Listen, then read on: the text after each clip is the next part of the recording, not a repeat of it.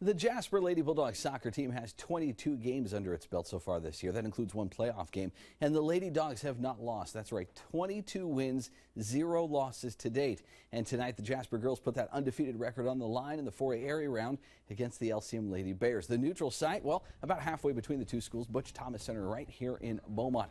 Lady Bulldog fans had reason to cheer as the Lady Dogs were up 6-0 with about 10 minutes to go in the first half. Here's how the first half pretty much went. Jasper always threatening. Pressure on the Lady Bears goalkeeper, and she made a few saves here and there. Lady Dogs were happy to be up 6-0 at the half, but they didn't lay off. They didn't rest anyone or do anything different in the second half. Macy Kendrick here, she's going to get a shot on goal, but it's deflected right at the last minute. Lady Dogs really kept the pressure on LCM's side of the field about 95% of the game. Alex Richardson takes a shot that hits the crossbar. So many near misses, not that Jasper needed any more goals, as the Lady Bulldogs are 23-0 now as they beat LCM 8-0 the final. Congrats to the Lady Dogs on moving on.